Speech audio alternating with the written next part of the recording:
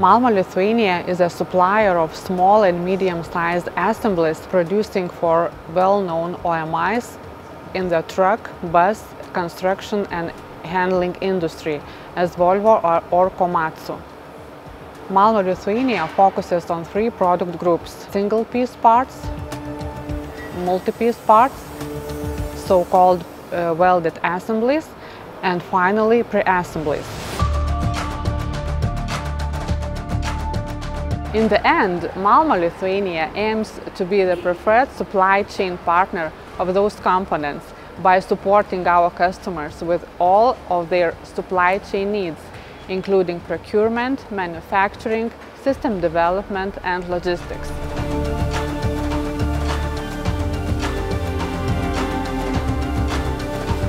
To remain competitive and grow, Malmar, Lithuania envisioned to implement cobots throughout the production to take over repetitive tasks from technical operators. This would allow the operators to focus on value-adding tasks like quality control or complex processes. By doing so, Malmar also envisioned to create a human-centered work environment, accordingly where job content is more attractive. Yet, given the many different production processes on Malmar, the typical job shop environment, and finally the higher mixed lower volume settings, putting a fixed cobot at each machine cell was not feasible. Instead, Malmar wanted to use cobots as flexible and reconfigurable production assistants.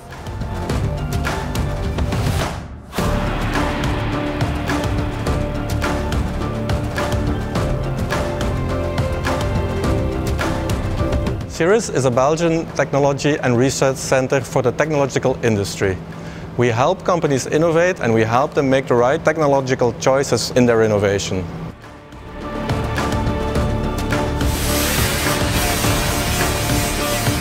Almost a year ago, Malmar, together with the CIRIS, finalized automation of our welding and co-grinding process using CoBot. Considering this successful partnership, it was logical to continue and enter TRINITY call and develop together our idea on reconfigurable, flexible production assistant.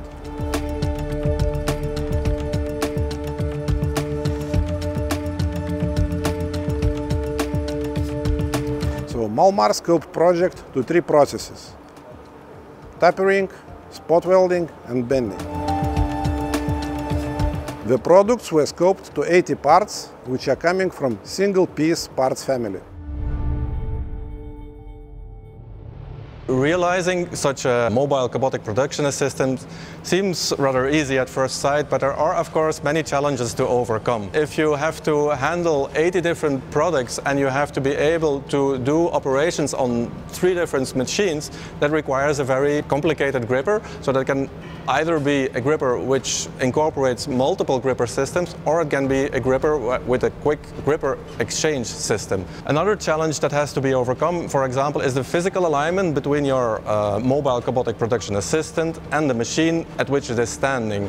And in order to be able to do that, we use a physical docking station where the trolley with the cobot can actually dock to the floor and have an exact same position as it had the previous times when the programs were taught at that specific machine. Another challenge is the I/O interface with the different machines. At one time you're talking to a production not welding machine, at the other time you're talking to a manual tapping machine, and you want to have a generic interface system so that you can do this communication at each station somehow in a similar way.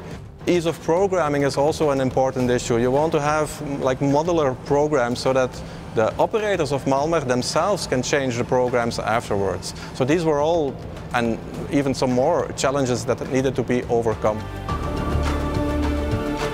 And now let's talk about our objectives and achievements. Starting from efficiency, our objective was to improve it for 25% points. We started with the efficiency of 68% and currently we already achieved 86.5%. Talking about quality performance, reduction of the scrap, objective was to improve it for 25%. Currently we are very close to the target, we reduced it for 23% and we are moving on. So looking at our organization, Reduction of required skill sets for automation switchover. Initially, we was needed to use one engineer. Currently, our machine operator completely able to do it. Developing further organization, having trained operators working autonomously on robot cell. Initially, we had trained one person. Currently, we have already 2 operators who are fully ready to efficiently execute all required tasks, and we're looking forward to increase the group of trained people. In regards of automation of manual tasks for product group baskets, objective was to decrease it for 50%. Currently, we fully delivered this objective.